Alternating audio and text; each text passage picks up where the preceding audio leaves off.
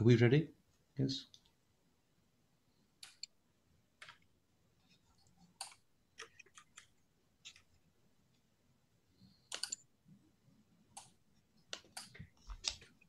Are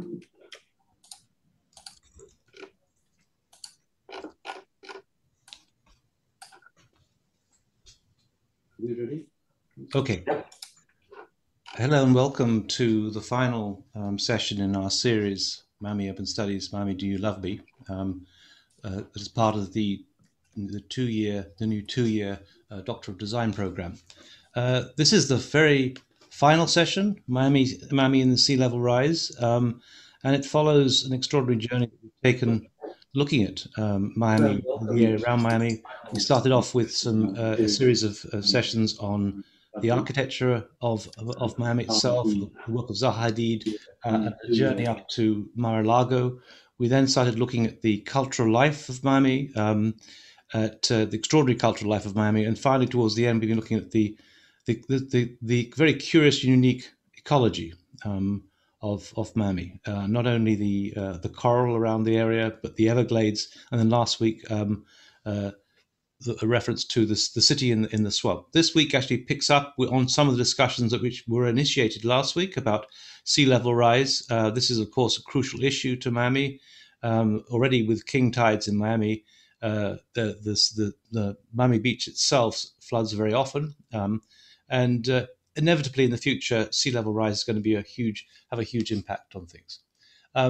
So today I'm delighted to be able to be joined by two of my colleagues from FIU, by Thomas Spiegelhalter, who was a colleague of mine actually initially at the University of Southern California, USC, before he came to FIU. Thomas has a very distinguished career. He was a full professor in Germany before he moved across the States, I think in 1999, and has now been made a full professor again at FIU. He has been extremely successful both as an architect and also as a researcher in charge of the Crunch project and others. I'd like to welcome Darren Ockert, who, like Thomas, is also from Europe. Thomas is from Germany. Darren Ockert is from the UK. And this, of course, is a very special day for the UK because the Duke of Edinburgh died this morning. That's something very significant. And we're all very fond of the Queen. So we wish her well. Darren has had a very remarkable career in its own way. He started off as a rock singer, and he's been working in the theatre some time before embarking on a career in architecture. He's been my student at FIU, and he's about to complete his studies at FIU. We'll kick off with Darren. Darren, it's great to see you, and welcome. Let me just stop sharing my screen so you can go ahead. Thank you, Neil. It's great to be here. Thanks for inviting me to talk about this. This is a subject that's very dear to my heart, so I really appreciate the opportunity. Let me see if I can share my screen.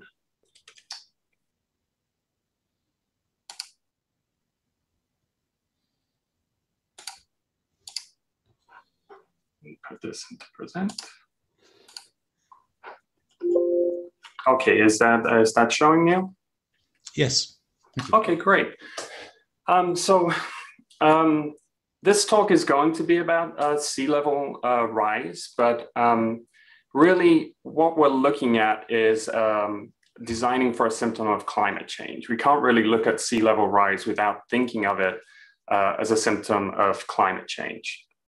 So I'm specifically going to look at the South Florida and Miami metro area. So we're going to go through a few things. We're going to look at sea level rise being a symptom and treating the cause. I'm going to look at some datums and how we calculate sea level rise. Then I'm going to go into looking at sea level rise in South Florida as a regional dilemma, then look at more specifically Miami-Dade as a local dilemma, and then look at some other events. And then I'm going to hand over to Thomas, who is going to show some of his research over the last several decades, I think, Thomas, but more specifically, some of the research he's been doing at FIU recently as part of the Crunch research, which is 6 cities studying the effects of sea level rise on the environment. So I want this quote from Craig Fugate, who was Florida's former director of emergency management. and also FEMA head under Obama. And he says we cannot keep building the way we always have and expect a different outcome in future disasters. So as designers, we must keep this in mind, that sea level rise is just one symptom of a much bigger problem, the problem being global climate change. And as designers, we need to always keep that in the back of our minds, because we don't want to be what we don't want to be doing is designing to mitigate sea level rise and at the same time feeding the cause of climate change. So this is equivalent to, say, taking Lipitor to lower blood cholesterol while continuing to eat hamburgers every day for lunch. If we thought the COVID-19 pandemic was a big global disaster and reminded us that the world is fragile and demonstrated the inherent risks of high levels of interdependence, COVID-19 will seem like a drop in the ocean, pun intended, compared to the intense and cascading global challenges that will be caused by climate change. The US National Intelligence Council just released, I think it was released a couple of days ago, their March 2021 report. And they're saying during the next 20 years, the physical effects from climate change of higher temperatures, sea level rise, and extreme weather events will impact every country. The costs and challenges will disproportionately fall on the developing world, intersecting with environmental degradation to intensifying risk to food, water, health, and energy security. And I want to quickly look at why, as designers, we need to always keep the cause of sea level rise in the back of our minds and look at every decision through the lens of climate change. So this is the United Nations 2019 Global Status Report for Buildings and Construction. And this concluded that building and construction and operations accounted for the largest share of both global final energy use, which is 36%, and energy-related CO2 emissions, which is 39%. It is design decisions that are contributing to these numbers. And I want to just show a very quick example of something that happened in New York City last year. And as we cannot remove global climate change from the equation when talking about sea level rise, this example is of a recent building code change in New York City. So implementing sustainable and resilient design choices is often challenged by both economical and political factors. So New York City decided to do away with both of those factors in decision-making by introducing a local law 92 and local law 94 on November 15th, 2019. And these changes to the building code means that New York City Department of Big Buildings require all new buildings and existing buildings undergoing certain major roof renovations to have solar photovoltaic systems, a green roof system, or a combination of the two. And these systems must cover 100% of any applicable roof. So this addresses the urban heat island effect, but also drastically reduces operational energy consumption in these buildings. So it's dealing directly with the cause of climate change. So let's now look at sea level rise in the region of South Florida. I'm first going to start with datums, like where is zero when we're talking about sea level rise? In Florida, in South Florida, and particularly the Miami area, we use a tidal station on Virginia Key, which is not far from Miami. It's a little island just off the downtown area. This is a photo of that Virginia Key. And this is some of the data that comes from that station. So we have different alphabet soups of letters, which all represent a 0 point. Most people are common with mean sea level, meaning the mean level of sea as it goes through the tidal process each day and where that sits. And that's considered 0. The problem with this is as sea level is rising and rising much faster than we anticipated, that level of 0 is moving up. So how do we determine how quickly the sea level is rising? So we have a couple of other datums that we use. Originally, we used NGVD, which is the National Geodetic Vertical Datum, established in 1929. And this was originally known as the sea level datum and officially changed its name in 1973. This is based on the Earth's geoid, the shape of the ocean's surface, and the influence of gravity and rotation of Earth along. This was superseded by the North American vertical datum, which most architects use and surveying companies use in North America. And this consists of a leveling network on the North American continent, ranging from Alaska through Canada across the United States. And it's affixed to a single point on the continent. Of course, there's problems with this as well, because land can sink, particularly when we build on large areas of land. So that's not necessarily a fixed point either. And the last one that we have on here is the geodetic reference datum, which is going to replace all of these in 2021.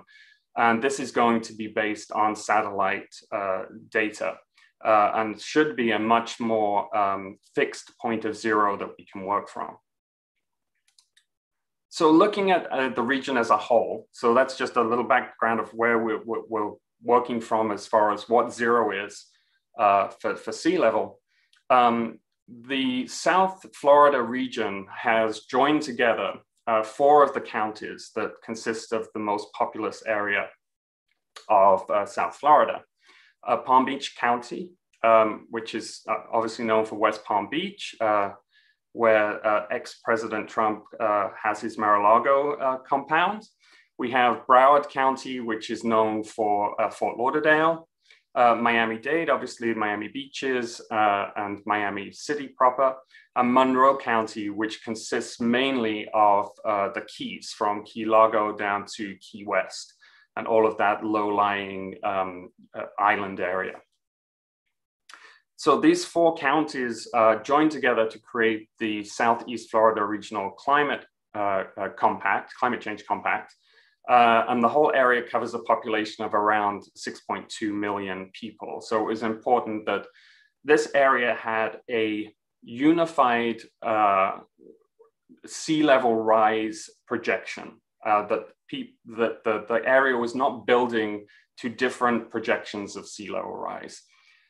So the Unified Sea Level Rise Projection was originally given out in 2015.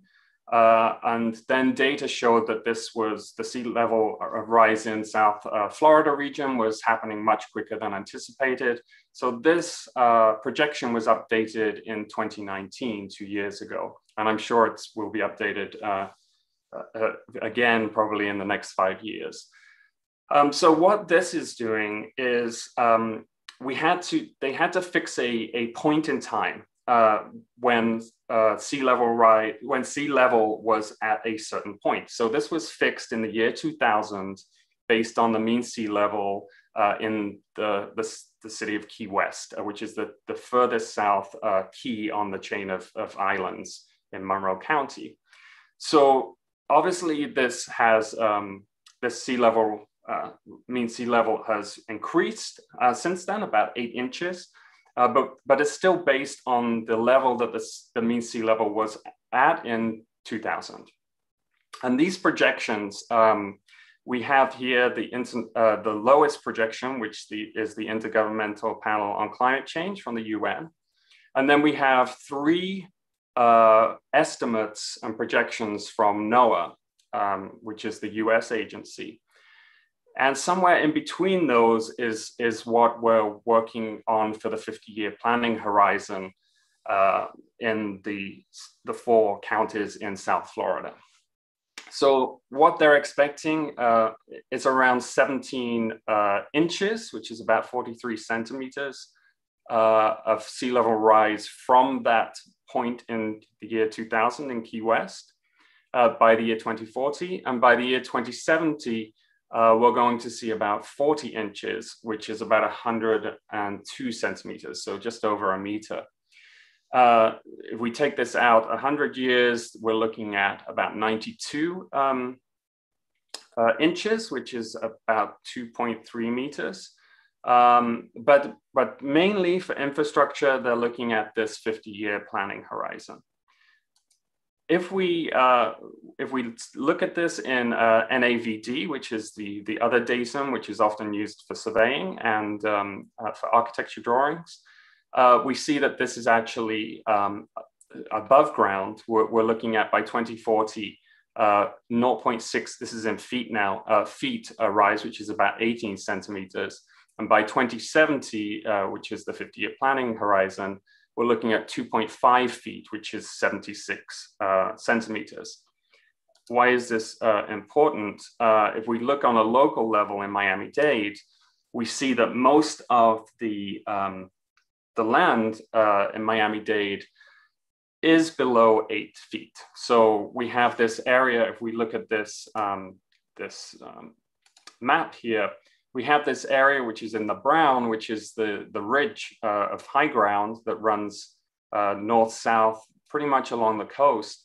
But as you can see on the east side, the Barrier Islands, and on the west side where the Everglades sit, we have ground that is much lower than this. So we have this high ridge, but then surrounded on either side by very low-lying ground. On the right, the map on the right, we're looking at the number of days of flooding per year with 2 feet of sea level rise. Now, the 2 feet is taken from this 50-year planning horizon. And if we go back to the previous chart, we see that that's actually the intermediate, and there are possibilities if we have an ice shelf break off that this could be much higher than that. So we are just looking at this middle area right now. So we can see from this, there are lots of areas that are going to be flooded 365 days of the year, including areas on Miami Beach. And then if we look down here, there's a lot of areas that are going to be flooded most of the year, particularly on Miami Beach and the Barrier Islands, but also this low-lying area in the south of the county. And we're also going to see some increases on the back here where we have the low-lying land from the Everglades. And that's mainly because this water is flowing from the north to the south to drain into the ocean. And if we have a buildup of ocean water, this drainage is going to slow down considerably, and we run the risk of having flooding on this back end of the land. A little bit of history about these Barrier Islands, like Miami Beach and the Venetian Islands. A lot of them, other than the sandbar, which is Miami Beach, a lot of these smaller islands were man-made, and they were created by dredging the bay, particularly to make the channel for the port here, and using that dredged material to create these very low-level islands, which are only 1 or 2 feet above the ocean. And this is how it looks today. So you can see this is the port here, Port of Miami, which was dredged quite deeply. And then that material was used to create all of these islands that sit between the Barrier Island, Miami Beach, where you see the high rises in the background, and then these very expensive luxury homes on these man-made islands. So the Miami-Dade Sea Level Rise Task Force just several weeks ago released their sea level rise strategy for Miami-Dade County.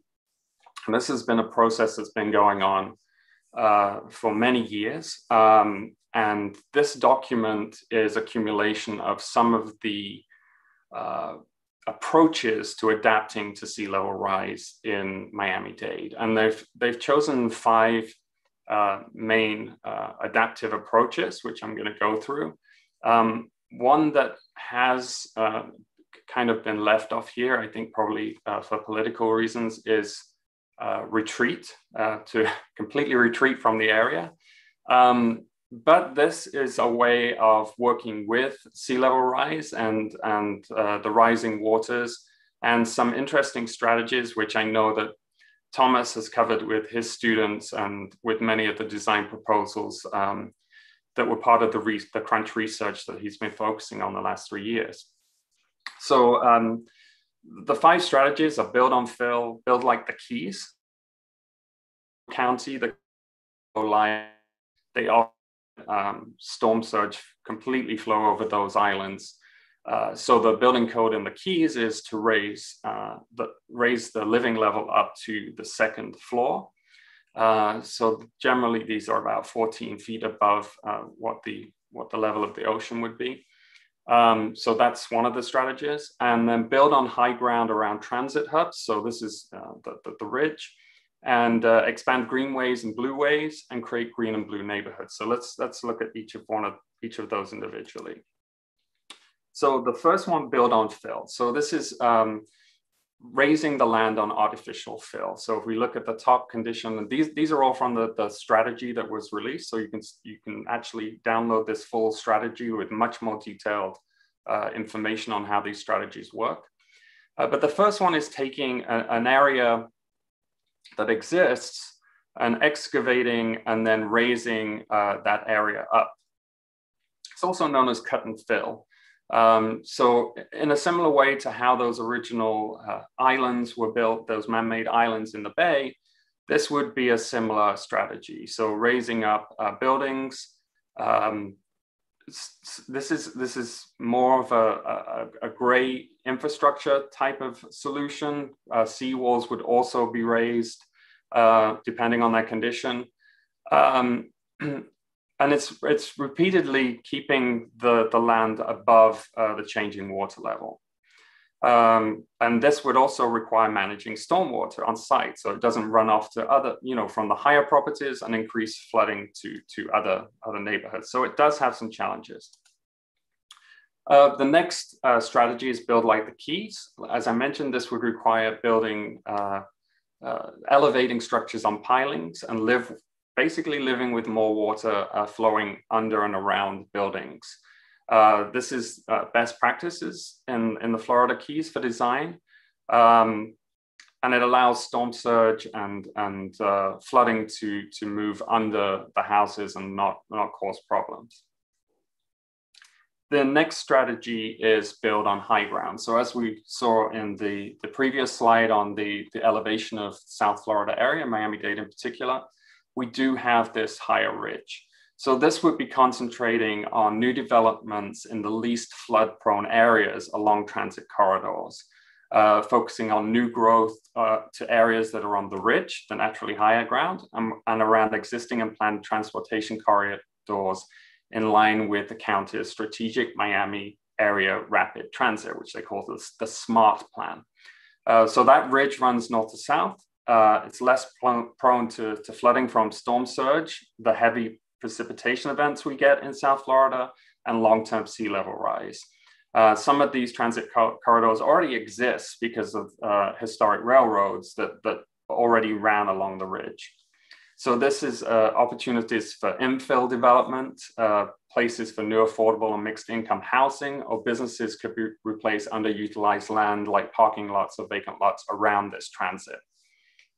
Wastewater systems, they would need to be improved in these areas to accommodate this new growth, while lower lying areas would not be the focus of future growth.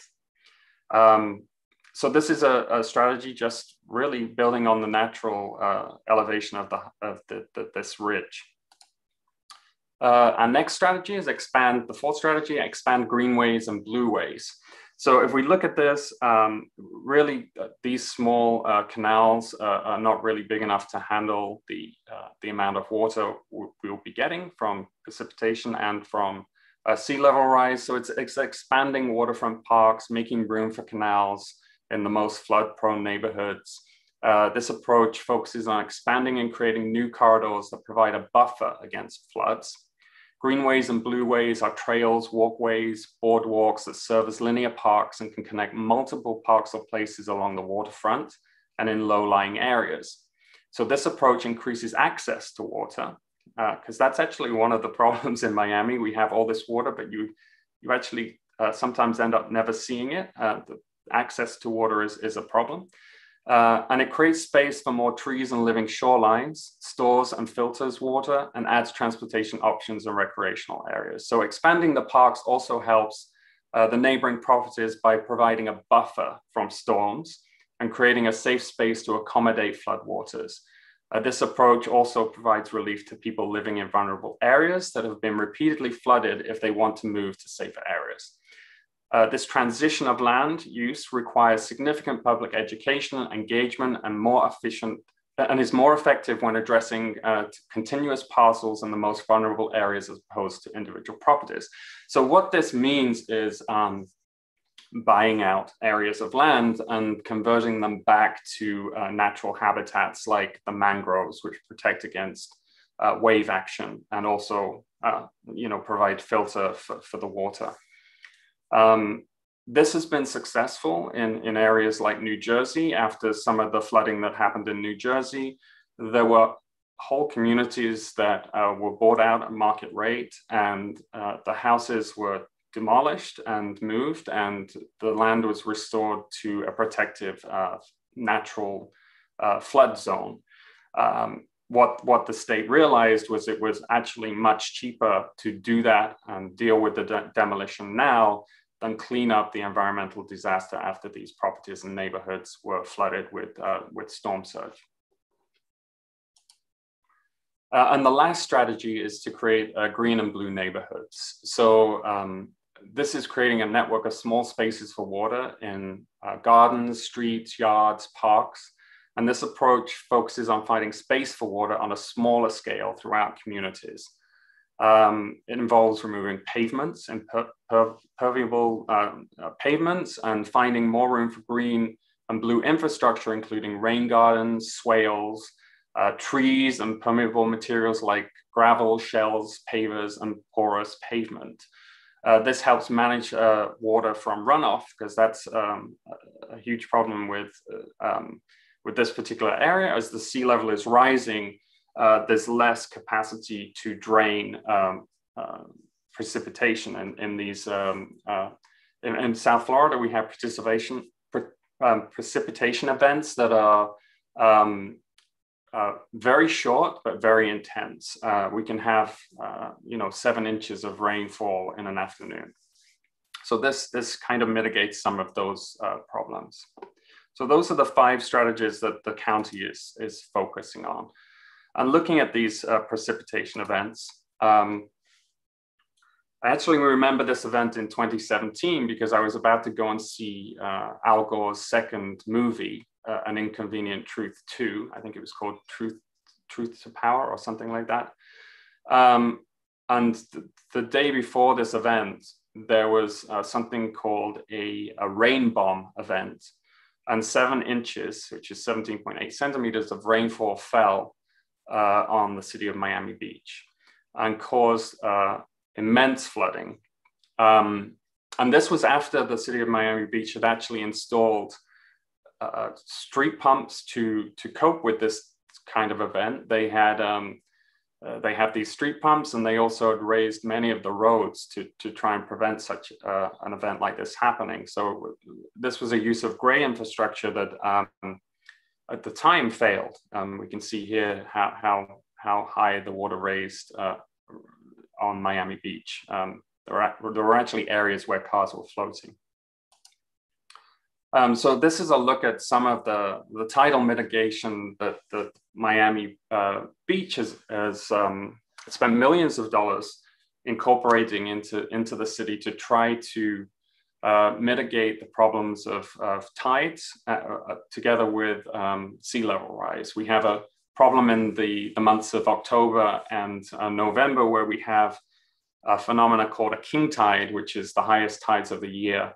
And the problem with that was it was getting, the tides were rising so high that it was coming up through storm drains. So the drains that were put there to drain away and mitigate water flooding were actually helping cause the problem. So the water was backing up through these drains and coming up through the gratings in the streets and causing a lot of flooding. So this was a project called Miami Beach Rising Above. And it was installing these pumps that you can see on the left here, which would pump water out of the city, raising the roads and installing seawalls, which you can see on the middle one, middle photo. And also putting backflow preventers in the drain, the storm drains, so that if the tide did rise up, that it was not backing up through the drains and causing flooding in lower parts of the city. This on the very right shows how the roads were raised. And there's a few problems from this gray infrastructure that came to light. If we look at this middle photo, this is a seawall that's being built along Indian Creek here, and the road is being raised. But you'll notice on this left side that the residential properties here, that seawall is not actually being raised for them. So what we see is an increase in flooding on this left side, whereas this road, which is a hurricane evacuation road, remains free of flooding. And on this picture on the right side, we see existing finished floor level of these buildings that are already existing in the Sunset Harbor area, and a raising of the road.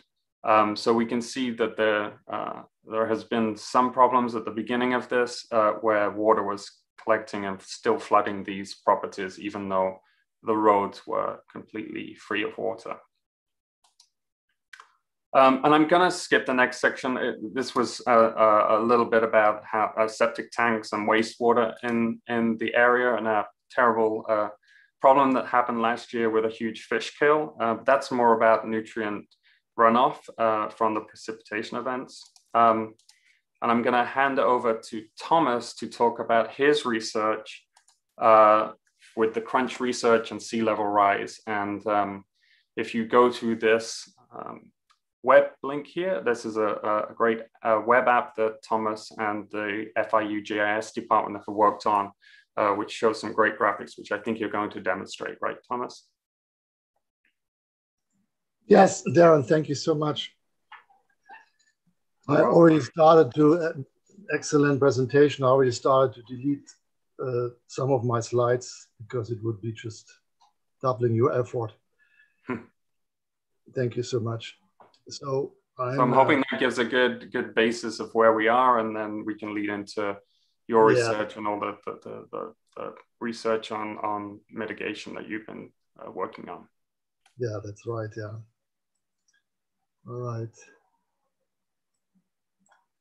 I need to share. 1 second.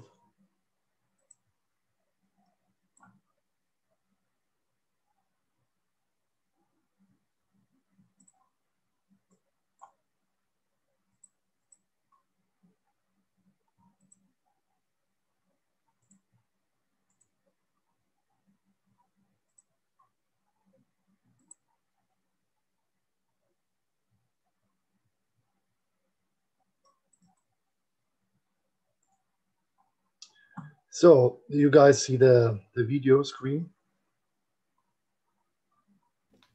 Yes, thanks. At the beginning was the hydrogen. Do you see that?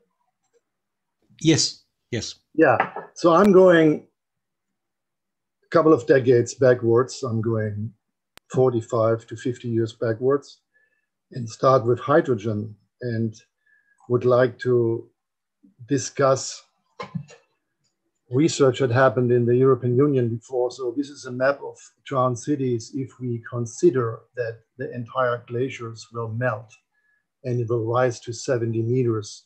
And most of the cities that you see there in the upper corner and down in the south, including Venezia in Italy, are these project areas of my freelancing work and research as an architect, engineer, and urban planner licensed in Europe. Unfortunately, I have to go back to a situation that that has accompanied my entire life. And I received in Pro Venezia Viva stipend in 1978, which I'm showing now here. 1 second. I hope this, yeah, it's moving. I see that it's moving. So, but I have to go back to kind of a philosophy. So my career started with hands-on manual tools, as my father was an artist. And so my relatives, clockmakers, artists, attorneys, construction companies, etc. And this shifted through the time. So through new tools and disruptive technology, I then developed further concepts for intelligent buildings based on my studies at the University of the Arts and in Bremen, by the way, under William Alsop, Neil, as you know him. And then this resulted in workflows that deal now with tools that are more digital and not anymore hands-on, pretty much. And you see there in the middle, one of the ongoing projects of 3D printed additive manufacturing of bridges that are starting right now in Germany. And more or less learning tools like in Berlin, I started with Python and JavaScript in the 80s. Now all these workflows have changed. And this is a situation in Berlin. And you see, when you go back 50, 60 years, the way we grew up, we did not have iPhones. So we played with leftovers in the streets, and these are pretty much leftovers from residents. And we played with those things. And it's interesting that neurobiologists are more interested in the intelligence of kids during their adolescence and their adaptation to the environment, because they are not brainwashed, they are not brain conditioned. And you see the kids, I can pretty much identify myself in this arena. And some of them are C-section carriers, which I consider myself as well. And I will elaborate on that later on. Now, I would like to go now into one of my first successes, and I received the European stipend of the Foundation Pro Venezia Viva. And I was 19 years old at that time. So I lived and worked for an entire year in Venezia to analyze and learn about the foundations and the construction systems, and in particular, the arts. And in this journey, I understood that Venezia is built on wooden stems, oak trees, rammed into the swamp, so to speak. And Venezia is sinking. So I experienced in 1978 that I experienced flooding and a storm surge. So literally my pants and my shoes went up to eye level while I was waking up in the morning. And we know that Venice is sinking 1 to 3 millimeter yearly. And Darren already showed the problems with the septic tanks here in Miami. Now imagine how this turns out in Venezia during storm surges. And what's interesting is also that we have foundations that are impacted through corrosion. And these oak trees are in a vacuum, so they are not corroding or rotting as long they are in this H2O water wrapped vacuum. But you see here these corroded skills of sewage pipes, and also the foundation is rotting. And same issues we have in Miami, pretty much. So this was part of my very early experience with climate change and heat mitigation, adaptation in urban design in very highly densified areas. Now, we do know that the sea barrier that is now developed, the MOSE project, is not qualified to adapt to Florida, because we are living literally on a sponge, and we have saltwater intrusion into the freshwater aquifer. So the water comes up vertically. Now let me go back to Berlin. I grew up in 4 zones, pretty much: French, English, American, and the Russian zone. So walls and boundaries were always part of my my life and my adaptation to the environment. And this was one of the first prizes, the International Schinkel Prize, one of 57 awards that I collected in the last 21 years.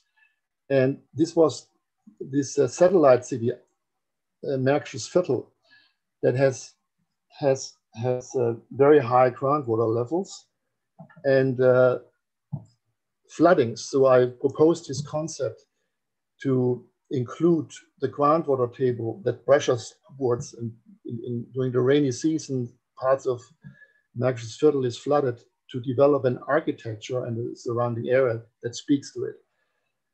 Now, another competition was the disappearance of the Berlin Wall. Here I proposed an ice wall and used the theory of Paul Virilio, the aesthetics of the disappearance, and created a simulacrum to show that the wall will disappear over time, like climate change is presenting disruptive environments as well. And this was then awarded. And very early at the University of the Arts, of course, we started to look at bio-inspired constructions. And it was also at the time of Frioto. Everyone had to do this. And this was another very strong impact and influence on my work. But at this time, as you see here, these are type machines and sketches and calculations that we had to perform at that time because we didn't have the tools as we have them today, the generative topological optimization tools, where we can include huge data sets. I can give you two names. On the one hand, Roland Barthes, which to me is very important, and I started from his thought, although I consider it totally wrong. And on the other hand, on the other extreme, McLuhan, who proposes an ambiguous image, which I consider fascistly. I am absolutely against it, but still, it is a point of departure. May I mention a third thinker, Abraham Moll, who is a close friend of mine, and with whom I am in almost daily contact, but with whom I tend to disagree more and more. I would like to say the following, if I may. Every revolution, be it political, economic, social, or aesthetic, is, in the last analysis, a technical revolution. If you look at the big revolutions through which mankind has gone, let's say the Neolithic Revolution, or the revolution of the Bronze Age, or the Stone Age, or the Iron Age, or the Industrial Revolution, every revolution is in fact a technical revolution. So is the present one. But there is one difference. So far, techniques have always simulated the body. For the first time, our new techniques simulate the nervous system. So that this is for the first time a really, if you want to say so, a really immaterial and, to use an old term, spiritual revolution. I think that it is important to say this in your context. So this Wilhelm Flusser's theories and the French philosophers Jean-Baudrillard and Jacques Derrida had a huge influence on our work in Berlin, as we almost every week, 3 or 4 times, had political demonstrations against the government and the situation that already occurred at that time with climate change and inequality in society. So I started then to take on gravel pit architecture and post-industrial green blue infrastructures throughout Germany, looking at gravel pits. And this was then presented in the Aedes Gallery at that time at Bahnhof Zoo, because Berlin was still divided into 4 sectors, and I was on the west sector. Now, the political influence also, including Paul Virilio's theories of existentialism and attacking Heidegger and others, also questioned the understanding of space going away from the Cartesian space into a more liquid space that doesn't have the Cartesian coordinates, because in the liquid space, you do not have a floor or a wall or a basement. It's an open space. So the liquid architecture or the liquid environment became more and more dominating. And I'm scrolling here now the video a little bit faster. So I was looking at thousands of gravel pits along the River Rhine and created an inventory with photographs and videos and putting sensor infrastructures in those areas, and then proposed to the cement and concrete industry and others transformation concepts that people could live and work in these holes in the landscape that are flooded by groundwater, and through the season, the rainy season, of course, flooded as well neighboring others in industrial facilities. And one of the most famous concepts that was then realized is the cement factory transformation in Weil am Rhein at the border to Swiss and France. Very close are the first Zaha Hadid's buildings, Vitra, the fire station, and in this area, the Landesgartenschau facility, also designed by Zaha Hadid at that time. And I remember very well her colleagues when they showed up here on the Landesgartenschau. And this is the transformation of this facility. This facility had in the past about 150 workers. Nowadays, gravel pit or any industrial facility has only 2, 3. And mostly they have digital twins, and they run through building automation systems, are controlled with drones and sensor infrastructures, entire processes like this. Now, the interest in bio-inspired workflows and design continued. So I published and researched more and more at the university. I became a professor when I was 32 years old, actually, at the University of Kaiserslautern, and then later on in Hanover and in Leipzig, before I then moved in 1999 to the United States. Resulting out of these gravel pit architectures were then recycled and reused building components off the grid, one of the first, I would say, worldwide, or at least in the European Union, that have been built completely off the grid and powered with renewable energy systems that are still running today, and sewage treatment running through biotreatment, conversion, cogeneration systems to power the building, or rainwater, gray water, brown water collection and treatment with living machines. And these projects then fed into worldwide publications, which opened up then more commissions and more research. This is the cover of the Architectural Review, for example. And this is the building itself with recycled industrial components and composed in a way that it runs off the grid, so to speak, carbon positive. I was then in good neighborhood with contemporary European architects, Ben van Berkel, Kropp Himmelblau, Forster, Herzberger, Jean Nouvel, interested in the typology of this emerging ecologically radical designs that stem from post-industrial areas. And many, many other publications followed, leading also in the US to the Design Vanguard Award in 2003, which is pretty much honoring the entire oeuvre of post-industrial infrastructural landscape, urban designs, and architectural typologies.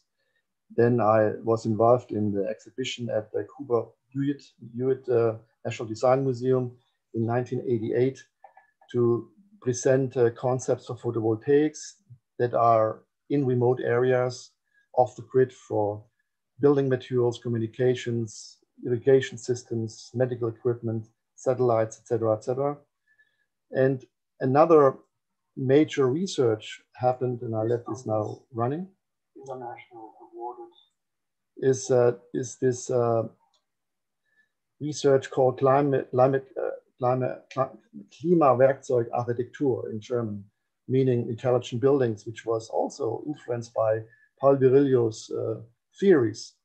And we see here the coastal flooding, which is going to happen in Hamburg in 2100, based on the atmospheric carbon dioxide that Darren already showed in very strong and straightforward images, slides before. I don't have to repeat that anymore. And this led then to these kind of typologies and publications. So we built these mock-up models and equipped them with HOBO and other Siemens specific sensors to test them in the wind tunnel and in the aquarium. And you see here, we also worked with scientists from the University of Kaiserslautern in Germany that are specialized and experts on hydraulic engineering to understand much better the adaptation of these buildings to the sites in different European locations. You see here pages, excerpts from the publication, low tide, high tide, king tide, storm surge architecture that hydraulically adapts to the level of the water.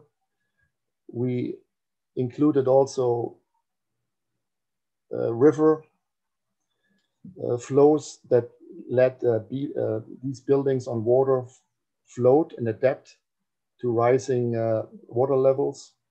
Then this researcher here looked at even submarine type of communities underwater and calculated the entire complex, the entire society, how much food, renewable energy sources, oxygen, etc. they need. It's pretty much the concept flying to Mars, but here underwater was part of this research. And here we have then these maps as well included how the River Rhine is flooding major parts of the European Union from Basel, Switzerland, pretty much from the Alps towards the Netherlands, and how they are impacting residential, commercial, infrastructure, recreation, agriculture, etc. areas.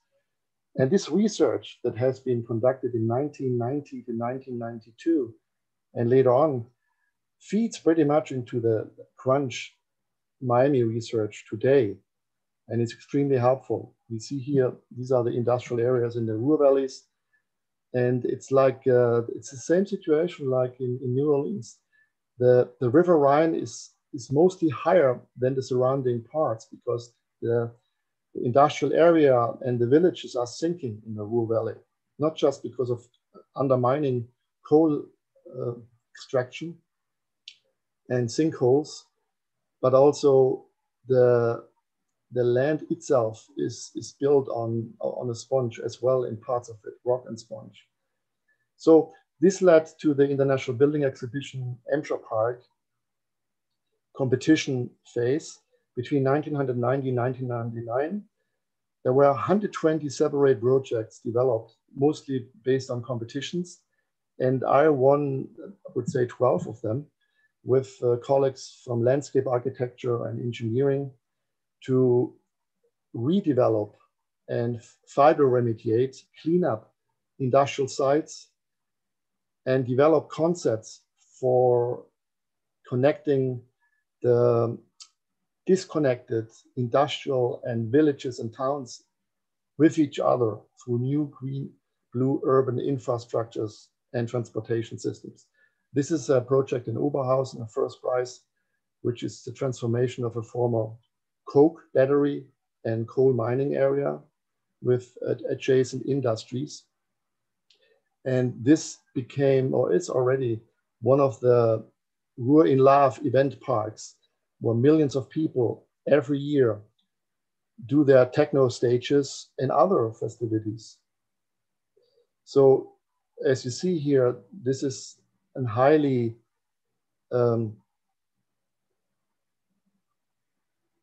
occupied and celebrated site of post-industrial transformation, as we can see. And also between 2012 and 2014, I was involved with the office Peter Trecker in Bottrop, Berlin, Hanover, together with, which is interesting, Albert Speer's son, Speer and partner Frankfurt and others, to develop this innovation city rule model, City Bottrop concept to achieve climate responsive innovation guidelines, distribute it, implement them, and reduce CO2 emissions by 50% by 2020. I think we failed. We only achieved 40%. So more work needs to be done. And then I was involved in the east part after the wall came down, and through my professorship in Hanover and then East Germany in Leipzig, to develop these visions for these gigantic coal mining mega steel bridges, 1,990 feet long, 262 feet high, and to develop concepts how they can be occupied and programmed through the 4 seasons. You see here these Maya and 3D Max simulations that then later were fed into CATIA workflows to make these implementations possible. And the concept is also to mitigate these thousands of holes in the landscape that have been digged by the coal mining decade in East Germany, to let them flood and phytoremediate them and include these mega bridges into the concept of transformation and occupation. Then I also was involved in many bridges that I engineered and designed.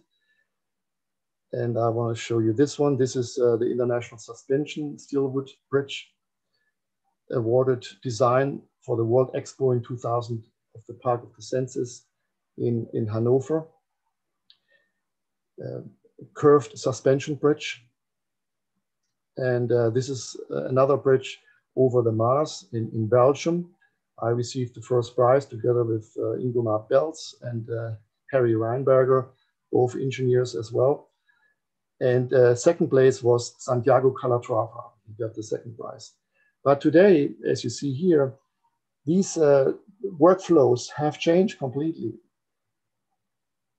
21 years ago, we did not have these tools that we have today. So here we see these 3D printed additive manufacturing workflows. This is done here in Autodesk Inventor and Fusion with generative design and topological optimization workflows through the cloud for a couple of bridges that are in commission right now in Germany. And this disruptive change of technologies that is now also influencing my teaching in environmental systems and in the sustainability studio as well in the elective studio. This is a work of some students that are looking at high-rise structures and using generative topological optimization workflows in these Autodesk cloud computed platforms.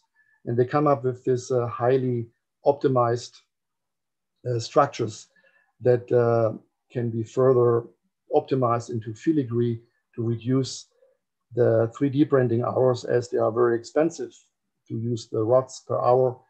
And the lighter the systems are, and you see on the right side the material optimizations to bring it down to 20% by each workflow. Also, I was involved in many housing projects. This is in Southwest Germany, in Freiburg, townhouses that are net zero energy or low energy, and published in Building a New Millennium, Taschenverlag. I'm also here in Good Neighborhood, Dadoando, Arata, Isozaki, Richard Rogers, Sean Well, etc., Blau, Chipperfield. Then these projects are timber and platform framing, housing, pre-manufactured, completely pre-manufactured with sub-assemblies, systems, modules, and then erected in a couple of days. Also solar powered. I received first prize for that, the German Solar Prize. Then following lectures at the Rice Design Alliance, at the Museum of Fine Arts and Museum, with Ken Young, by the way, also on the panel. And research with the Fraunhofer Institute in Leipzig at that time, researching on transparent insulations, which is adapted from polar ice bears and melting glaciers using the reflectances and properties for thermal insulation. At this time in the 90s, we used Transys for decoding and scripting and programming, a very high sophisticated workflow. It's not open source, it's very expensive. So it's still in the market, and it can still be embedded in building information modeling workflows. Here, work with Berlin with air quality modeling that led to publications about towards zero energy urban areas, suburban growth, and environmental racism in the US. Because if you look at GIS data sets, you see that the poorest people are mostly surrounded of brownfields and industrial facilities with no public transportation.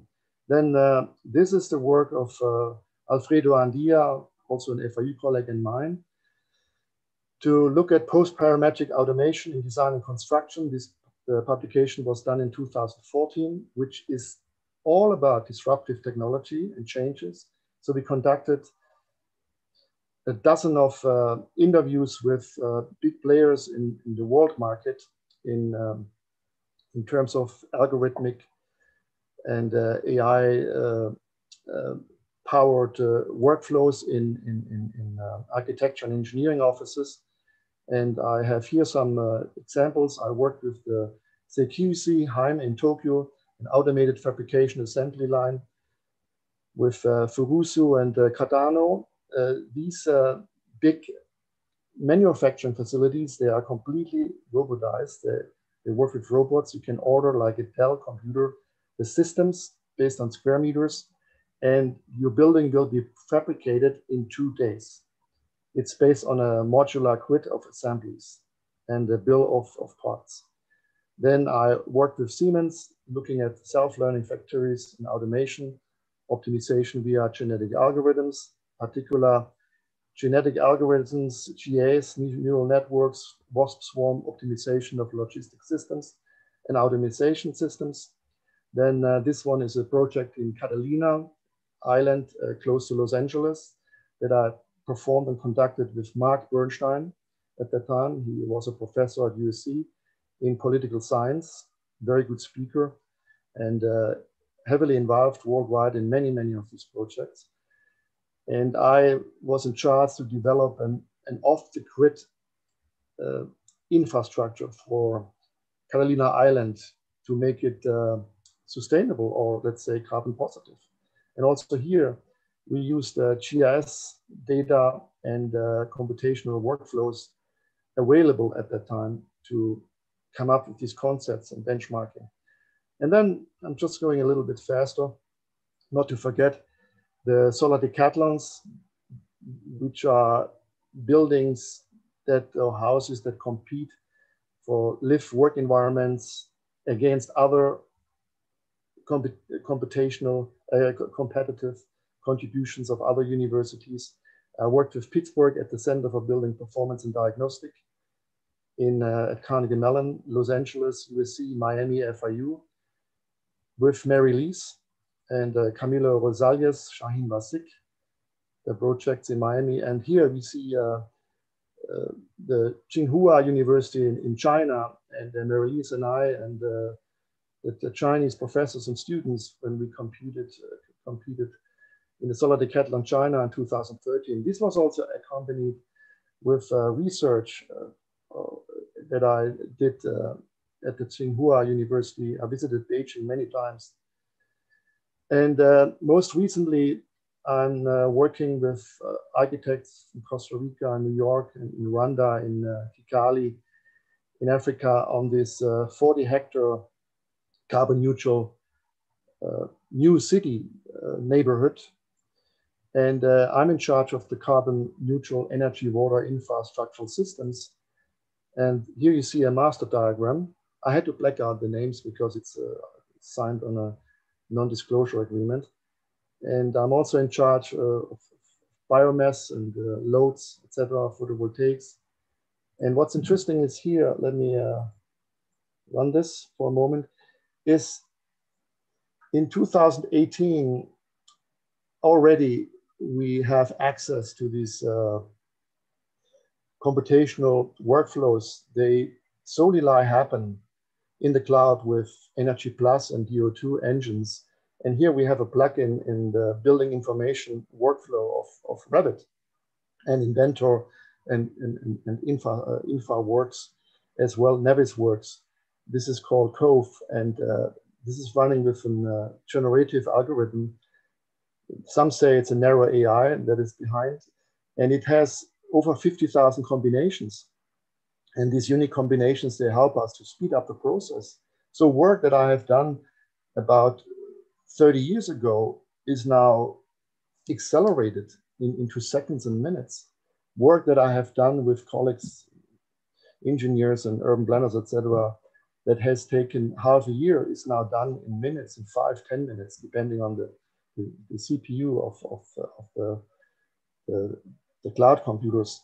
And then we are receiving these flow charts, and we can go from envelope, set points and schedules, interior finishes, structures, into costing and life cycle, and look at the bundles and update our workflows accordingly. We can also integrate many of these benchmarking systems. So this last project I want to show here before I then go to our Miami project, and I hope this gives you a good baseline to understand the context, is the Nueva Asamblea Legislativa project in San Jose, Costa Rica. It's a $100 million governmental building that I was consulting and helping to turn it into a carbon neutral operation. I was invited after the design was done, so I had to fix, I was pretty much an ambulance to fix the problems with daylight and thermal performances, computational fluid dynamics to make sure it works. And you see on the left side, the former president of Costa Rica, he visited FIU, and I took the chance to go to the stage and talk to him about this project, along with Rosenberg. So for this project, I used methods like the Takeuchi regression and design of experiment algorithms to check the solar transmittance, natural ventilation, and the ratio of glazing to wall for daylight. And these are computational workflows with Autodesk CFD and ANSYS to develop natural ventilation systems to avoid too much humidity, to dehumidify with active systems, and create these louver systems that are fully automated with Siemens building automation systems. I was also in charge to develop heliostat systems to bring daylight deep down into the floors, to the basement, into the offices to redirect. You see there dynamo workflows and coding and scripting. And all this always is accompanied with in situ inspections. So, okay. And yeah, this is the last one. I was also involved with Intelligent Europe. This was a major fund to do training for sustainability in resource energy efficiency in higher education at universities in the Caribbean higher education institutes, and also to do training for architects and engineers and urban planners. And it pretty much included the region of the Caribbean with pleasant flights there and doing workshops and learning about these islands and their problems with climate change, heat mitigation, and sea level rise and storm surges. And of course, I was always involved in these computational fluid dynamics, looking at hospitals and surgery spaces for agent-based design and machine learning, how to improve surgery rooms in hospitals. My wife works in the Jackson system in the surgery environment, and they're all using robots pretty much, and Gen style and so on. Okay, so let's close this and go quickly to our FIU project. 1 second. And get that moving.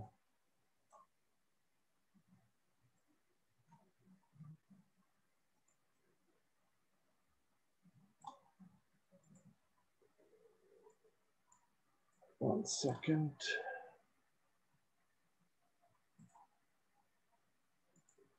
Present.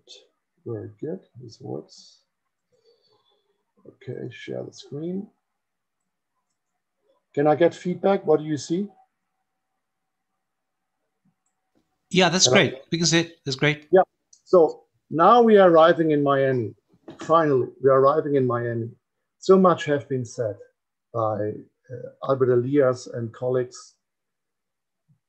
Then in the last presentations last week, I was really touched by Roberto Rovira and Cray Reed, and in particular Philip Stoddard's presentation with his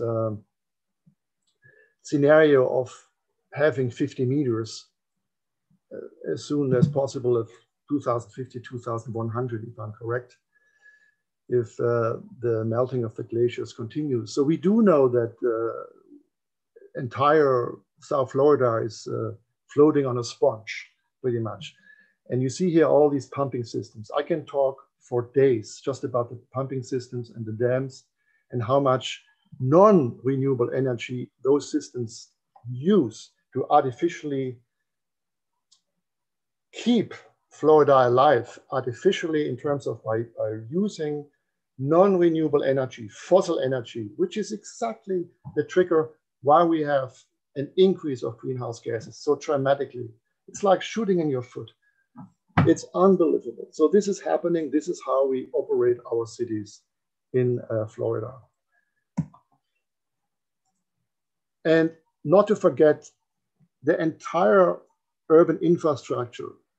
And Philip Stoddard already laid that out in the last presentation last week, is built on concrete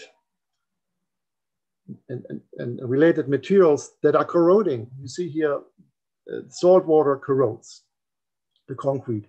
And we have collapsing infrastructures, leaking infrastructures, and collapsing foundations that we have to consider.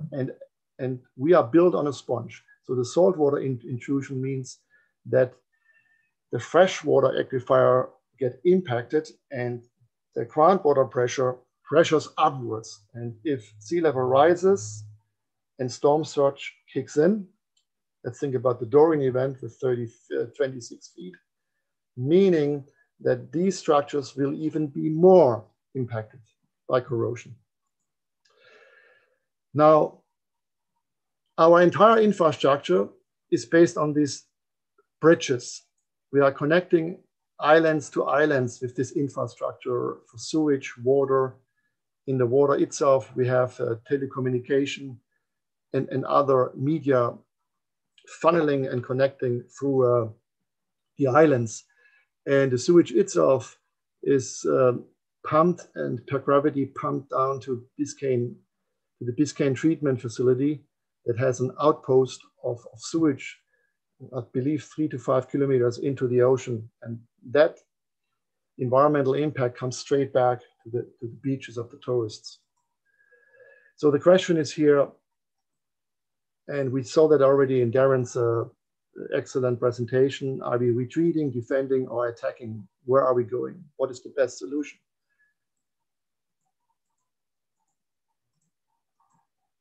Now, for a researcher or architect, engineer, urban planner like me, it is very important to have to include all the senses, to understand from an eye level in the water by doing scuba diving, looking at all these islands that are witnesses of environmental pollution, human trash that ends up in Biscayne Bay, to understand better the relationship.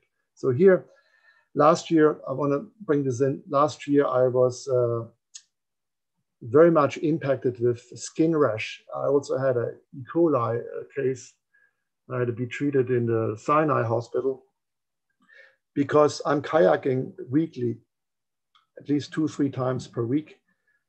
And by this kind of direct interface with king tide, low tide, storm surges, or mass fish killings, you get a much better idea what are the problems with runoffs, leaking septic tanks, etc., etc. And also to see how the mangroves itself adapt to this environment step by step. And you see here, this is Walsher Island. You see here a panorama image. Here we see a low tide situation. And you see the mangroves, part of the mangroves and the existing trees, how the roots are adapting to this situation. And this is very interesting.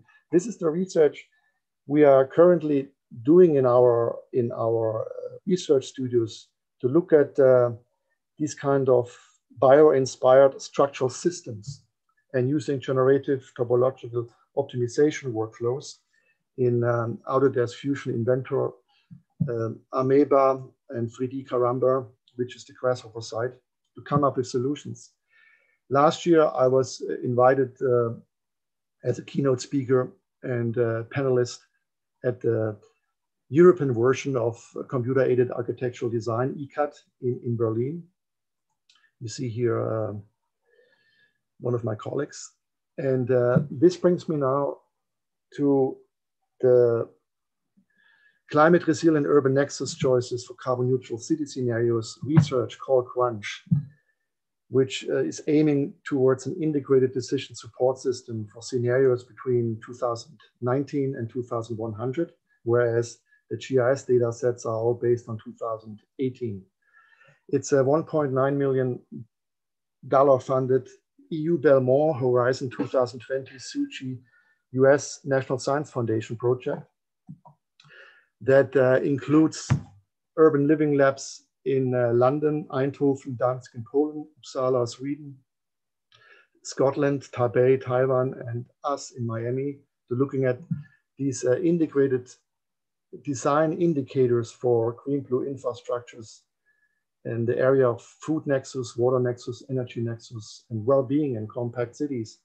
And all this is based on indicators and protocols of the United Nations Sustainable Development and ISO 37122 standards, and of course, based on the Paris 2015 COP21 climate.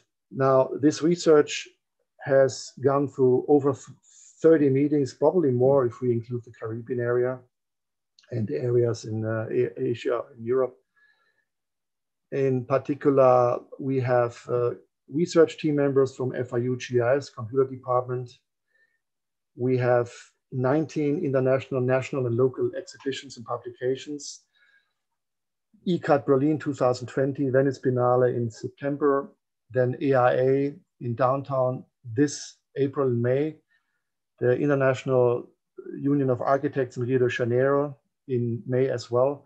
Over 180 students participated in the crunch design scenarios from 2018 to 2021. The best design research scenarios are published by Franco Angeli, Milano, Routledge, and in many journals and proceedings worldwide. And here you see the volumes, urban hybrids, volume 2, net zero high rises, carbon positive in volume 3, 2020, 2021. But let me explain to you now the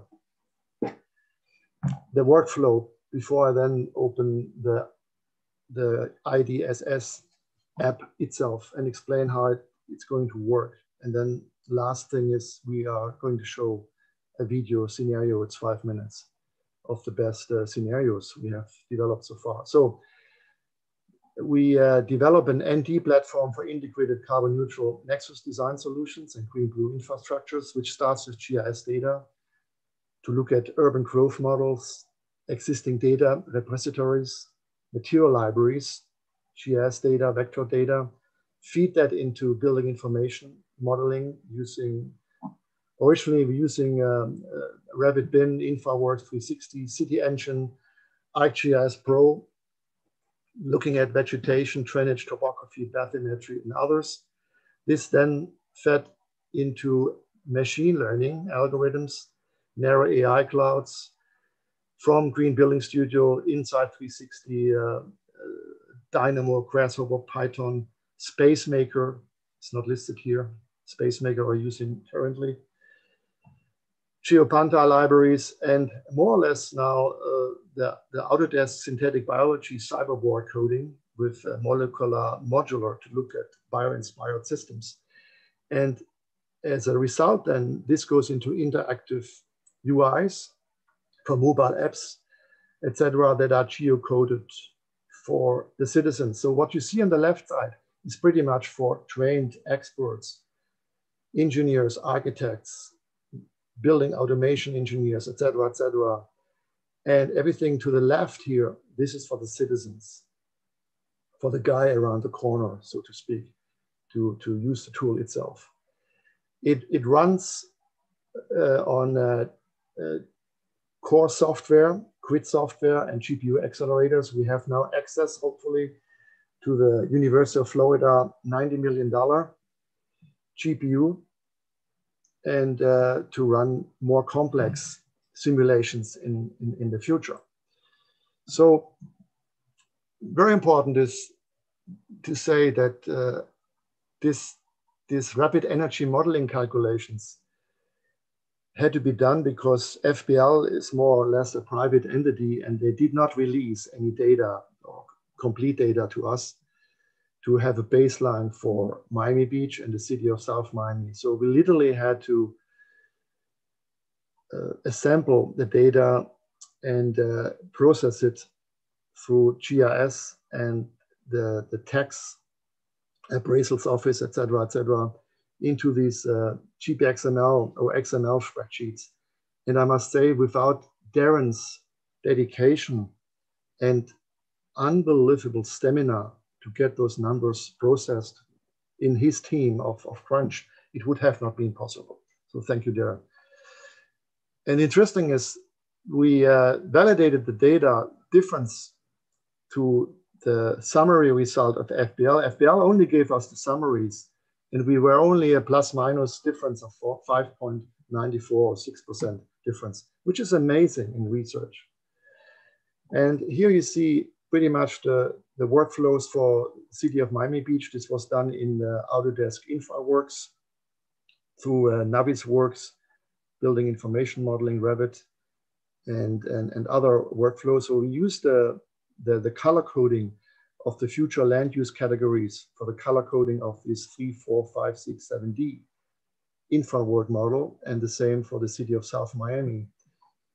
And this is an example of Darren's work. So he compared the situation in the city of Miami with the US national average and the World Health Organization in terms of water usage, gallons of water. And you see the city of Miami Beach is around 102,051 compared to the world average, 9,643, or the US national average. It's almost 3 times more than the US average. And the same is pretty much true for the electricity. Kilowatt electricity, city of Miami Beach, average is 12,000. Kilowatt electricity of UK national average is 4. So that's 1/6 of what Miami Beach is using, and the same for the tons of CO2. Now, our goal in our research is to get to zero. So with that, I'm going to explain the IDDS app, and probably I'm just closing this and going to the app itself. share again, 1 second. Can I get please feedback? What do you see? Yeah, that's great. Crunch, yeah. Yeah, good. So this is the official Crunch web page. And please, it's a work in progress template. It's not finished. We are still working on this. There are thousands, if not millions of variables and hundreds of protocols we have to go through. So what we see here is the interface. This is the video that I'm going to show you later on. The disruptive AI data-driven carbon positive bio-inspired optimization workflows. But more important is, let's have a look at the beta version of the integrated design tool. Are you seeing this design tool? Does Zoom allow us to see it? Yes. Yeah. Good. Now, first step is always to select the 3D. So the wish here is the goal, not just to say the dream, depends on the budgets, how many scientists and team members you can hire, is to have an interactive tool, an integrated decision tool for professionals, but also for citizens, so that they can use the app on their iPhones or on their iPad, and it's going to be geocoded. So wherever they are, they can run these simulations. And what's interesting here is we have a breakdown of energy, which is based on the baseline of 2018 at the moment. So all the renewable energy systems that are possible are already computed. And you see, we have the CO2 emissions for Miami Beach. You can also go to South Miami, the city of South Miami, you will see the same. And the PV potentials, energy consumption as of today. And what has not been populated is solar thermal, geothermal, heat exchangers, wind energy, ocean energy. Then we have the food parameters for urban outdoor farming in tons per year, indoor farming, and agricultural resiliency in square meter tons per year.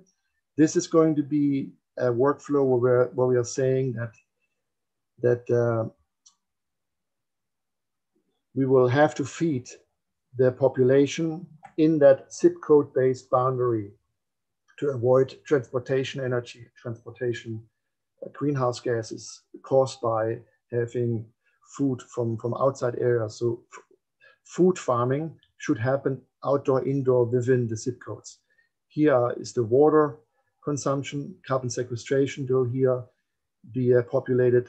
We have the demography, affected population, the ethnicity breakdown, the property values in billions, facilities which are representing the service economy, hospital, police stations, schools, gas stations. Soon we will have here charging stations for e-transportation, e-cars, e-trucks, e-SUVs, etc., electrical substation, and land use.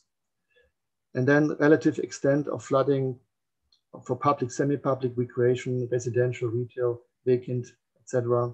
And here the disclaimers, distribution of flooded areas, roads, systems.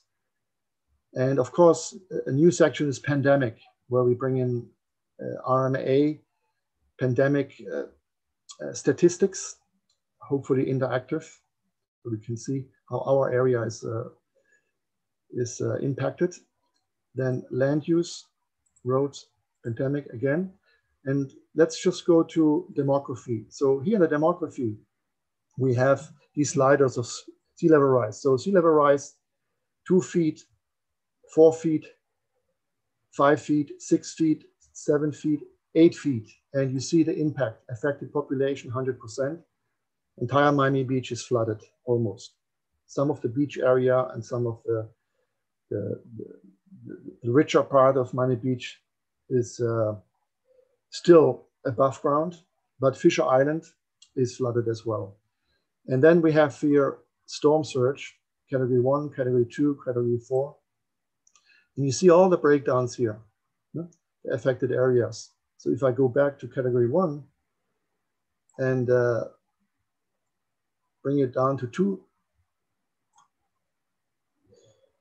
0 feet, but we get flooding, you see these are the affected areas. So it will give us statistics and information that the government and the politicians, depending on what side, are not giving us. So this tool is a participatory, democracy-driven apparatus, a tool, as Willem Flusser mentioned it in the 90s, who has influenced my work and the works of a million others, that we are seeking a participatory democracy by using an apparatus that is accessible 24 hours, 365 days. Now, you see also here the land use, how it's impacted. So the next step is that we are going to add, do you see the mouse, Neil? Yes, yes. Yeah, we are going to add here a sectional tool. Why a sectional tool? Because people do not understand two-dimensional or three-dimensional pigeon or seagull perspectives when you show that Miami Beach is flooded. We are going to add here sections that are synchronized with these sliders to show us how a street section geocoded with the building and the users, the population, is flooded over time. So with that, I have to close this very quickly and go back to the presentation. And then we are looking at the 5 minutes video, and then we are done. Then we can have a discussion. So please give me feedback. What do you see? I can see, yeah, I can see the screen. Yeah, great. Yeah, so here, this is the section slider that we are going to include. And it's expressed in millimeters because millimeters, remember when we looked at Venezia and Italy, Venezia is sinking 1 to 3 millimeters per year. And actually the same is happening to parts of Florida. We are also subsiding slightly in millimeters.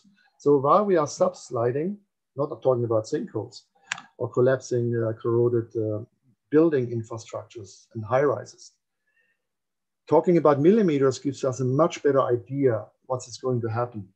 If you talk about feet, we are just not telling the truth, and we just can't get the attention and the participation of the citizens, the concerned citizens. So we see here 2070, 2100, and the Dorian storm surge that happened in 2019 in the Bahamas with the category 5, that one was targeting towards Miami. And I remember Darren and I, we communicated with the iPhones, very anxious if it's coming or not. But Dorian stayed for 3 days in the Bahamas and plated the entire island and killed thousands of people. So if we have a Dorian storm surge, you see, it almost reaches to the 2nd floor. And if we add the 6 feet to 8 feet NOAA and NASA projections for 2100, an event like the Dorian storm surge would be then up to the 3rd floor. There's no way to survive. That's why in all our designs and proposals and protocols, we are suggesting a master plan building code that starts with an infrastructure and an access and departure level of 30 feet for the low-lying areas in Miami-Dade and the Crater Islands, if not for the entire world. And here down here, you see on the right side where my mouse is hovering. So these are the transportation concepts. And on the right side, this is an open foam computational fluid dynamic project that I'm doing together with Theodoros Galanos. We're working on this right now to simulate not just Hurricane 5 impact on these new building structures on stilts, but also using slime mold techniques to connect these new high-rises with new infrastructures. So this is still cooking and in process. So, and this is our scenario as we see it of today. So just imagine we have at the moment around 90,000 people, population in Miami Beach. And we're going to do the same for the city of South Miami. And on the left side, you see the millimeters of sea level rise with the events of like category 5, Dorian, etc. So around 2040, saltwater will corrode the foundations and putting buildings at risk. They might collapse. Then we have major pollution in Biscayne Bay and in flooded areas of Miami-Dade, of low-lying areas. It is time then to raise the buildings with hydraulic systems, those who will survive, to develop a green-blue infrastructure, increase that adapt to this new sea level rise. But the population drops to 45,000 approximately, just in Miami Beach, zip code based. And what Darren already said, no one talks about retreat. The retreat will happen. It will happen, and Philip Stoddard also laid out that the service economy will collapse, and it is time to come up with new visions and scenarios how a service economy also for the poor can be provided. Then looking to 2070, we will have again a race to 180,000 population, because we have more and more buildings on stilts that are hydraulically adaptable and adapt to sea level rise, as it's predicted up here on the right side by NOAA and NASA and others, and IPCC. So why the scenarios 2021 to 2040 to 2070 to 2100? Because we cannot have for every year a scenario that would mean we need another $10 million to conduct all the research and feed the research and the data compensatories into the GIS and narrow AI cloud platforms to compute those numbers. That's just simply no time. So the app will then have these coded projects. So this is a project from Soufan from Morocco, a former student. He graduated. He looked at the Ocean Drive. It's already elevated, and the transportation system is elevated. We are building new structures over the existing ones. Or here, these are mangrove green-blue infrastructures that will be placed in this area. And these are the new high-rises that we see. Okay, and now let's go to the last part, which is a 5 minutes video. Neil, do we still have time? Yeah, we do. But if you could avoid any sound, any music, because it gets blocked by YouTube. Yeah, I will. We had the same problem in Berlin. We had YouTube protocols and limitations, but then the German ones kicked in as well, which made it even worse. Okay, good. This works on my side. And now I need your feedback. What do you see? Yeah, we could see now a kind of a mangroves. Yeah, and now you should see the NT platform again, right? Yeah. Yeah, so this is the concept of living shorelines proposed also by Darren. Beautiful, excellent Adobe InDesign. But the point here is we have to understand that kids born in 2018, 2019, they are the ones that will experience these dramatic changes of sea level rise, storm surge, and the melting of glaciers. And that also includes that the heat impact will increase. So heat islands will be another big problem. So it is absurd that we have the tools today. We can compute these processes. We can inform citizens and planners, and we can have this participatory scenario and imagining ways of thinking about retreat and adapting to the environment. We can access these open data in terms of further imagining scenarios that deal with the future. And this is the interesting part in this research project. that we have young students in our research teams, and they have kids. I have 4 kids, for example. They are 25, 30, the oldest, and now I'm becoming a grandpa. But these are the kids that will experience climate change, heat increase, water scarcity. So we need to look at new typologies. And what you see here are these tools that we didn't have 30 years ago, but now we have them. Computational fluid dynamics. We can look at humidity buildups in buildings based on pressure and temperature, velocities. We can geocode with virtual reality, augmented reality, more and more these situations on certain coordinates, how they will be impacted over time. Then we have programmable matter. We are writing live, we are coding live, we are scripting. It's not just biomimicry, by copying. We are now able to write live. And this is where synthetic biology comes in.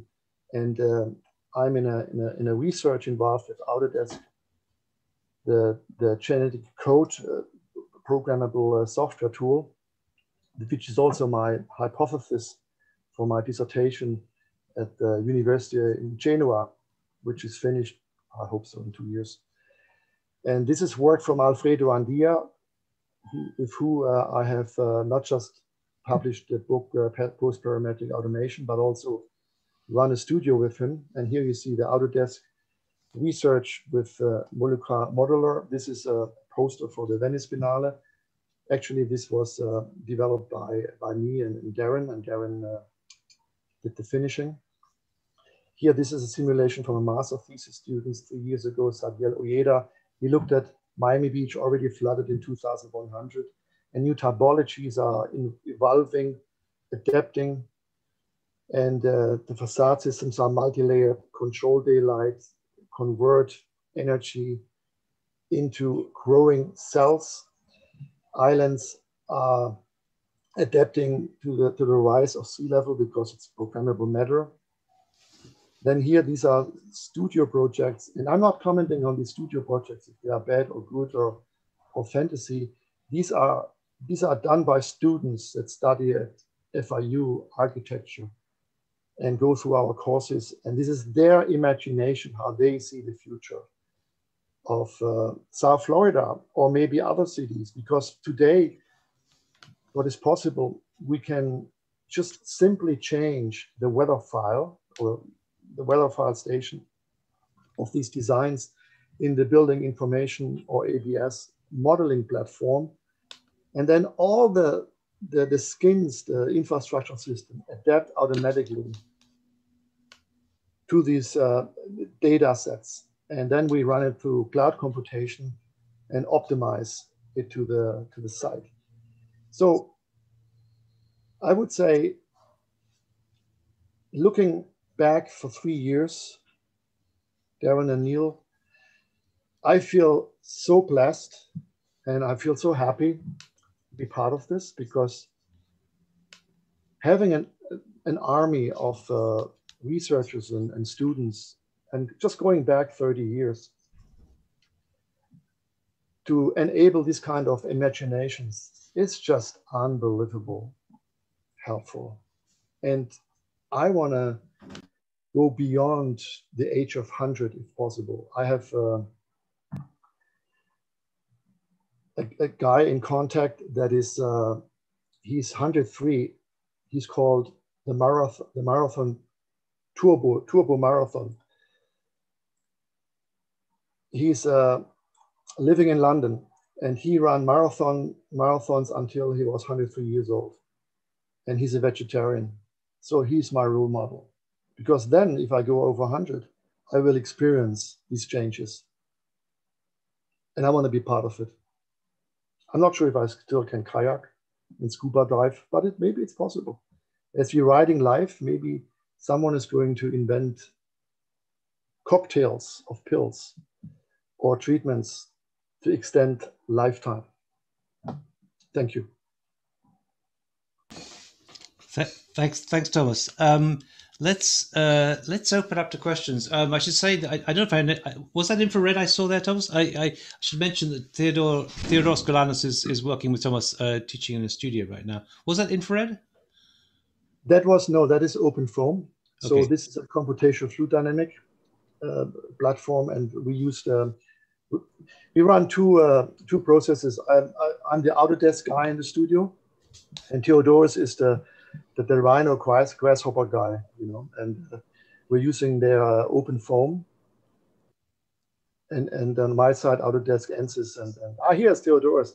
And I must say, thank you, Neil, for making this possible. I don't know what to say. I just enjoy so much to work with Theodoros, and I wish we would have the European model of semesters. Patrick Schumacher said that, when he talked about that he likes this kind of 2 semesters through the entire year. Now, what do we have? We have 3 semesters in the US. You can't hardly finish a project.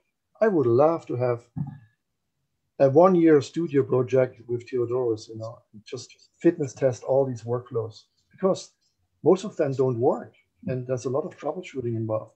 But having these troubleshooting sessions is very helpful. And Darren, of course, too. I mean, Darren, coming from the music and performance industry and having,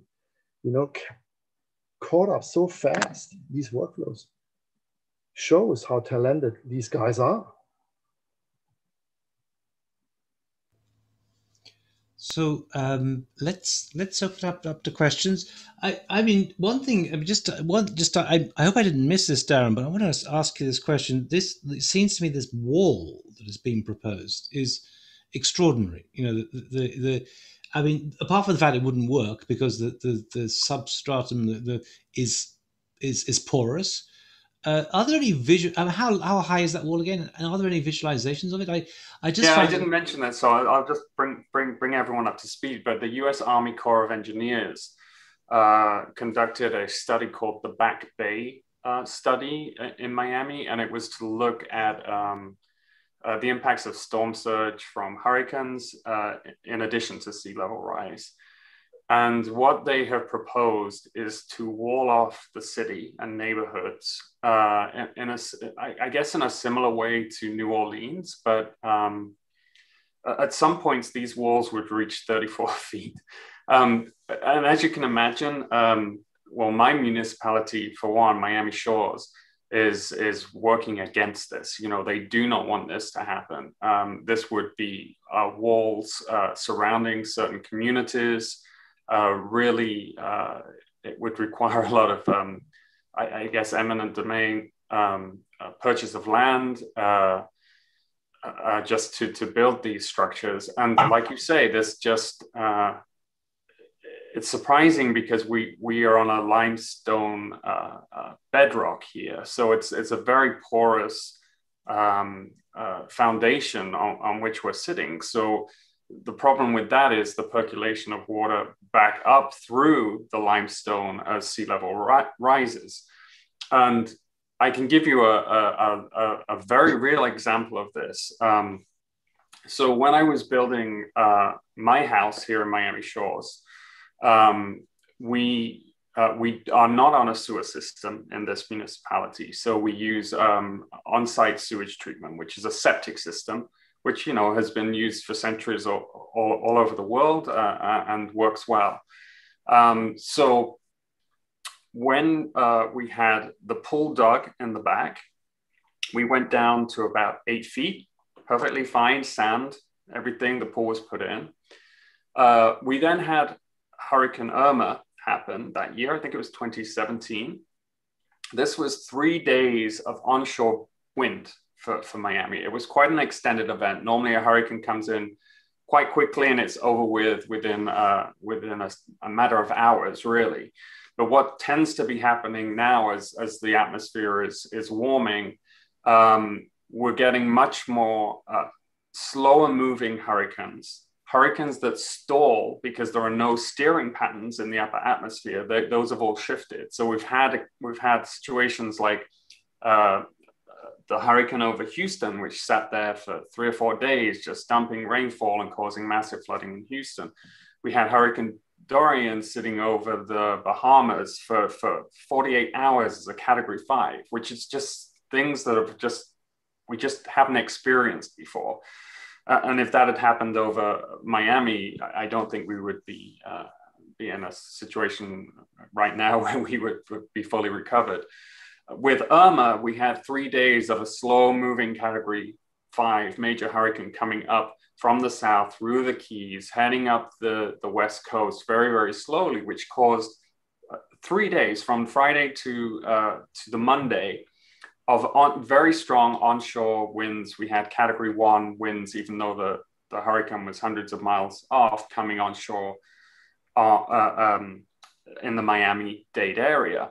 So this caused a huge pileup of water just against the shoreline continuously. So 2 weeks after that storm had passed, we were digging the drain field for the septic system. Down 4 feet and we hit water. And of course that all kinds of tremendous kind of regulatory things to set in motion, because a drain field needs at least 3 or 4 feet to actually work properly. And we had already hit water, so there was no way we could legally put in a drain field at that point, even though this was a temporary situation. It was just a matter of like all that water had backed into the limestone and raised the water table for this period of time. 2 weeks after the hurricane, it was still at that state, right? So also, we had rain events during that period. It wasn't draining because we were hitting groundwater and we were having a backup of rainfall as well. So that caused a lot of problems in being able to install that drain field and septic system. And we ended up having to raise it up above the actual ground level here and build berms to kind of disguise it and things. So that's a real world example of what happens here. The water just gets pushed through the limestone and gets pushed up. So yeah, putting a wall around these municipalities, I mean, they must have considered this in the modeling. This is the US Army Corps of Engineers, but the practicality of it, I just don't think is going to work. Yeah, we have requested the software files to run it on our side, but we are not sharing. And that's why Theodorus and I want to do it on our own with open access tools. As we did it, Darren, when we compiled the other data. We didn't get access, so we had to do it on our own. Trust and trustworthiness, right? Yeah, I mean, what's interesting is that the Southeast Water Management District, which we're under, which I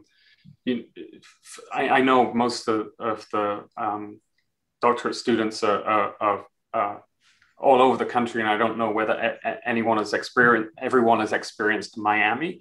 But Miami is a series of canals, which drains a lot of the water from the Everglades out to the ocean. So Miami was a big slough that was draining out water from the Everglades, and of course we built up along this east coast edge and blocked all of that drainage. So there's a series of canals that take the water, the rainfall and some of the water from the Everglades and drain that into the ocean.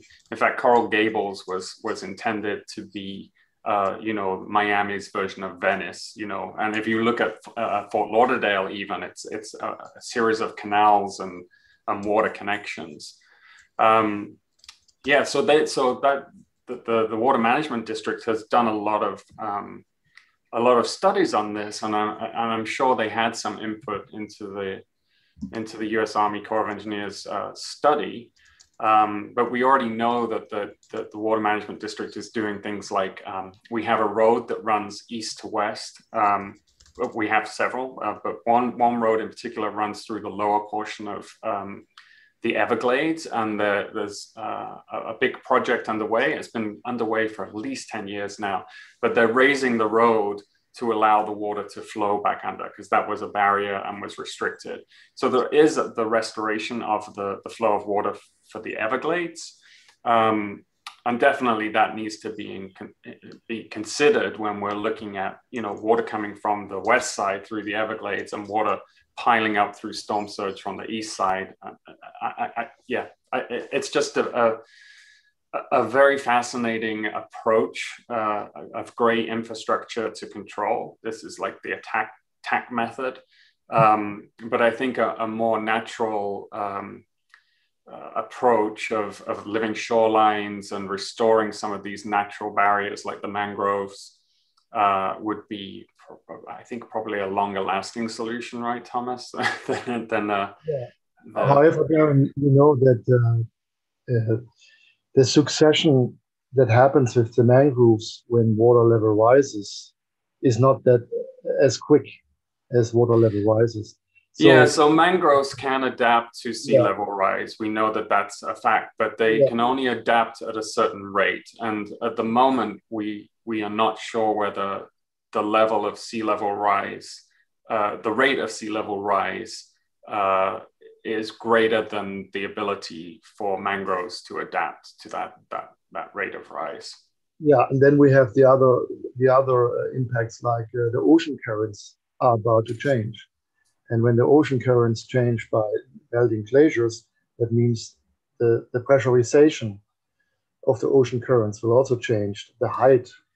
And then we have, we are working here because I'm doing kayaking and getting skin rash and E. coli all the time when I'm out with the kayak.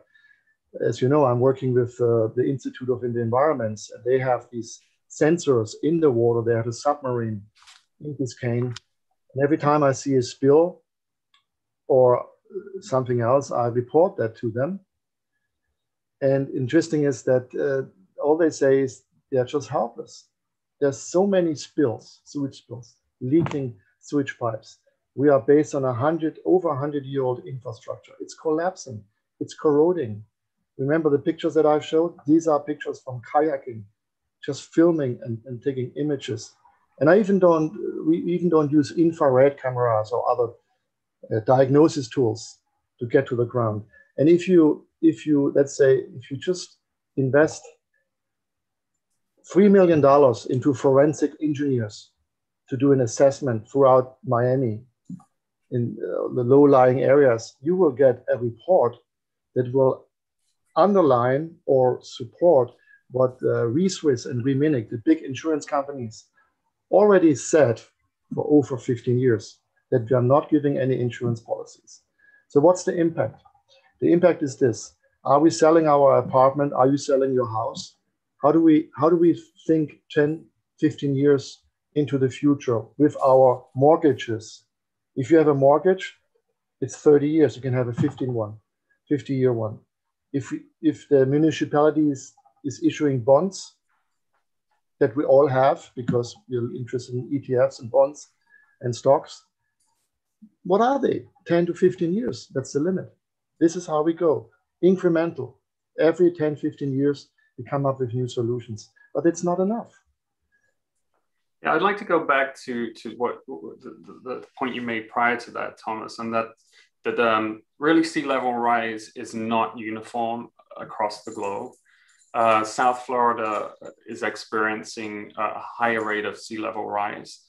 But what you mentioned was ocean currents, and one of the big ocean currents that drives weather phenomena, at least in the Atlantic, is the Gulf Stream, which comes through the Gulf Bay, wraps around the southern tip of Florida, heads up the whole east coast of the US, and heads off to Europe, hitting the United Kingdom, and which, believe it or not, keeps the United Kingdom at a mild temperature, mild climate, even though for us that do come from the UK, I would consider it a cold climate, but it is actually a mild climate.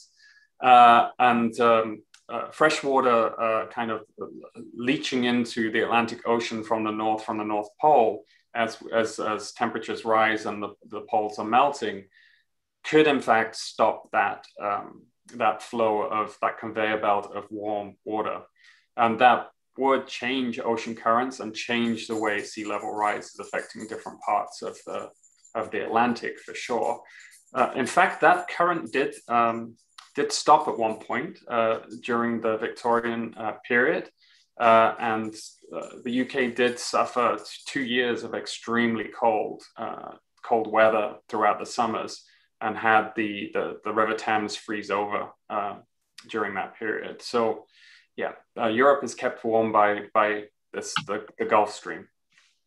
Yeah, there's a question in the chat from Theodorus about the pumps in New Orleans. This is pretty much part of the research as well when we are crunching the energy numbers for these cities.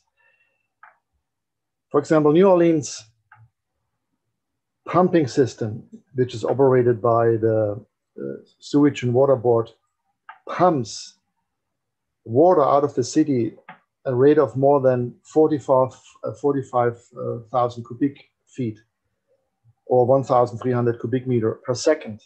Now add that up to 24 hours and then 365 days. But this pumping energy is based on fossil energy. And because it's based on fossil energy, that means we are triggering more climate change and heat increase and thermal expansion of the ocean and melting glaciers.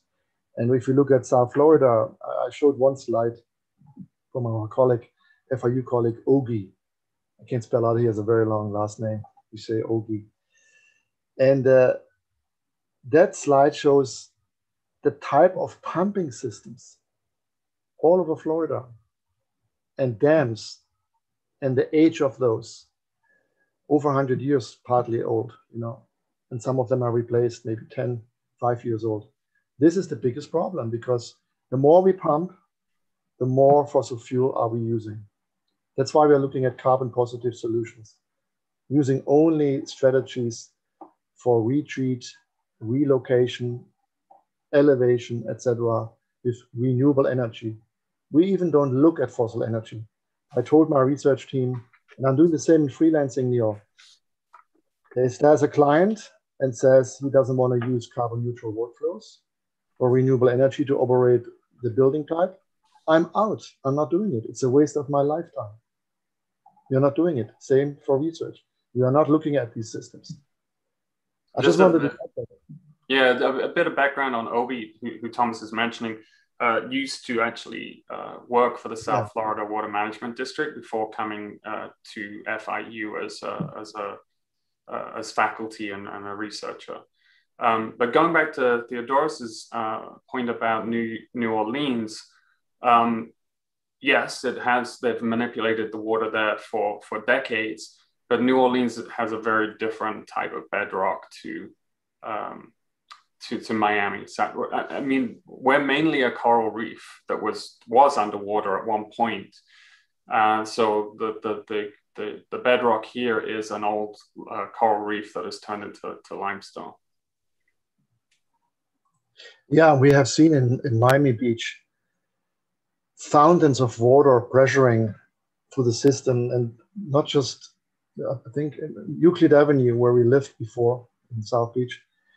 One of the garages doing king tide, and then there was a sunny day. They had an octopus coming into the garage, an octopus through the sewage system. And then I think, Darren, you have like Philip Stoddard and Gray Reed, you also have a pond, a little lake on your property, right? You don't have. Oh no, that's a pool. That's a swimming pool. Oh, that's Philip and Gray, yeah. It's so porous. So we'll shut down the live stream now. I just wanted to thank our speakers. Also, I want to mention that Maria Flores will be presenting her Sea Level Rise project tomorrow on digital futures. That's the young session of students. So she'll be presenting that. So we have more questions, but we'll shut down the live stream. So thank you. Uh,